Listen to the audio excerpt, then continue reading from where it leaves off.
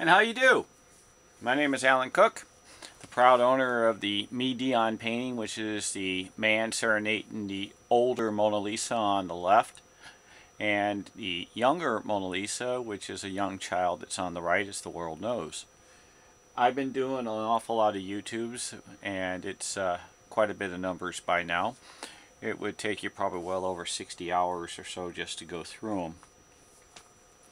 I've been studying Leonardo Da Vinci's work in my painting and very little in some of these others, but because of the most sought after painting on the planet is the single portrait of the Mona Lisa, it is to where that it cannot be disputed if there is the same type of work of what I have in my painting to be in the Mona, to where you cannot be seen with the human eye.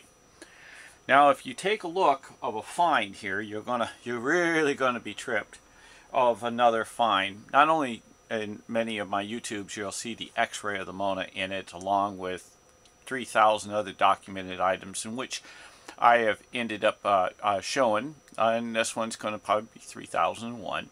But you see this little line that runs across the break of the two little balloons of the beautiful dress, which in one of my YouTubes actually spells out Melzi loves Leonardo. It actually spells out Melzi loves, and then in the whites is Leonardo da Vinci.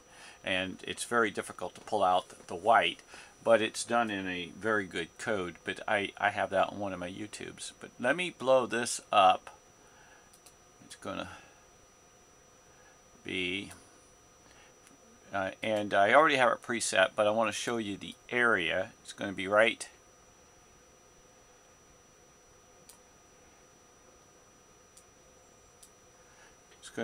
in this general area, and the area that it is going to be when you take this and you lay this down, and just to give you a general, you take the painting and you go over the top and you see where it's going to line up in the Mona. That means that same particular area that has this is going to generally be in the water and bridge work. It actually floats up a little bit more because it's not preset and you have to lower it. But you generally know where to start to look in a general area, and you have to spend days, if not years, and I got well over 5 years in it. But over here,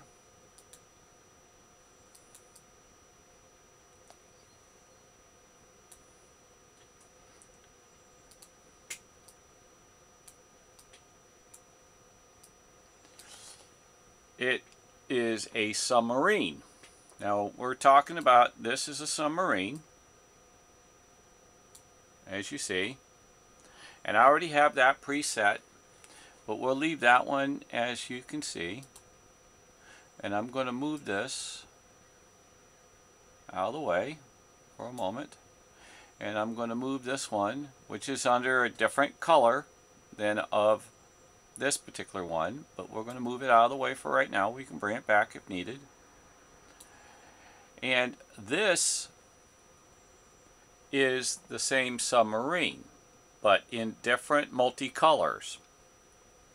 And this is the submarine of the Mona. And when you take these two and line them up, 100% exact. 100%. If you actually pull this down, you'll see a bear here. And when you put it back up, there's the bear face. Now I'll hold it right there, pull it back down. You can see the outline cover of the bear face. Not every single little thing is going to come up identically in the same of color scheme, because what he does, he hides his work in layers. It takes many different paintings of his to keep laying it over and over to end up with the picture that he's hiding or wants it to move, because his paintings move across the room like a TV, like a flip book. if you look in here, there's like a Santa and a Santa, Indian Santas or something with the feathers, and they're going this way. But also the submarine's going this way. And it also looks like a shark. And if you take a look in this particular area, there's a person looking back, like a moo-moo or a rooster. And then there's also another big guy. And it just, these are builds. So he does totem poles. Each one of these little dots that make into one big image is actually portraits or cartoons that turn in. So when you take this again and you lay it over the top, you can see the fin, and here's the fin, and you can also see the fin runs up in here on an outline, and it changes. You can also see an outline running through here. I don't know if you can on through the YouTube. And then you have like an eye drop, and you put this up in here, and then you can see this other outline in here that it covers that he's hiding. See how he's hiding that outline cover? And it goes in here, that adds into the submarine. He has the same thing in here.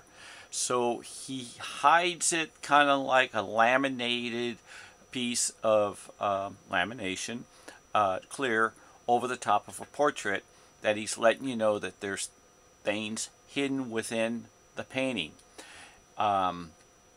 Remember, he is extremely well known as a code man, and there's a writing across here, and it means many different things, but in one sense it actually spells out L-O-V-E, love, and then it also spells out the same in here, but in a different code. So you put this back up,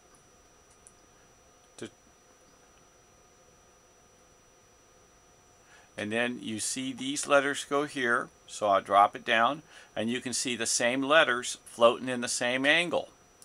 Okay, but he hides letters over the top of letters over the top of letters, and that's why it's extremely difficult to read. And not only that, his letters are done in upside down, sideways, cursive, almost like finger painting code of different sorts. So what I want to tell you is I want you to say your prayers. I want you to give me a thumbs up and pass this view, and subscribe to your friends. And don't forget, I know it's not a yellow submarine, but come on, let's pass out the submarine. I'm going to see if I can find me a better image of my sleeve. That is so happens to be 144 shot, but it's from a distance, not as a depth of field. And I'm going to do my very best to keep continuing with awesome finds. And it's just another stamp on the envelope to prove that I own a Leonardo da Vinci painting that is worth multi-billions of dollars. This is a diary in which cannot be beaten. It cannot be beaten by even Leonardo da Vinci unless he lived one more day longer. It has his whole life history hidden in this painting in code. Again, God bless the whole world, the universe, and the heavens. Amen.